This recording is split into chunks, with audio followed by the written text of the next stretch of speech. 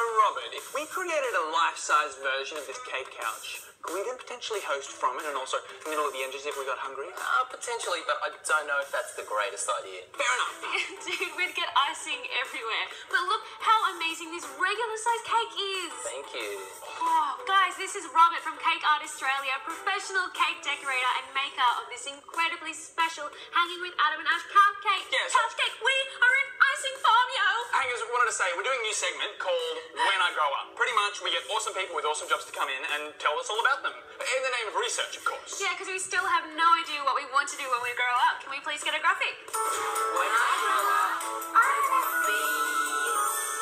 So, Robert, how did you become a cake decorator? Well, when I left school, I was lucky enough to get myself an apprenticeship, and I attended TAFE and became a qualified pastry chef. And part of being a pastry chef is being a cake decorator as well. So yeah, it was pretty cool. Nice. What's a day on your job like? Well, I guess a regular day in a cake decorator's life is always changing. So we don't know if we're going to go to work and make a Mickey Mouse cake or a Minion cake or a Hanging with Adam and Ash cake. Yeah, this is awesome. So what kind of skills do you need to be a cake decorator? I mean, obviously, apart from loving cake and icing.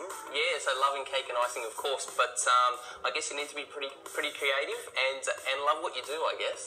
So what's the best cake you have ever made? Oh wow, there's been so many to choose from. Apart from all the animated characters, probably one of the best ones that stands out for me is a really cool Stormtrooper helmet that we made. Really? That was really cool, yeah. Did anyone wear it at the end of the day? Maybe all over their face. And Robert, what sort of advice would you give to our budding cake decorators out there who would potentially like to do it as a career one day? Yeah, I guess the best advice, like any job, is to keep at it, practice at it, and follow your dream, and yeah, you'll get there. Nice. Robert, thank you so much for coming in and making this absolute masterpiece for us. No worries at all, Yeah, my pleasure. Can we eat it now? Yeah, sure can. No, Adam, it's a work of art and it's us, no. Yeah, I know, And we it's- can't eat ourselves. Well, that's fine. You eat me and I'll eat you and the rest of the couch. Alright, cool. Thank you. Thanks, Robert. Thank you. All right, bye, guys.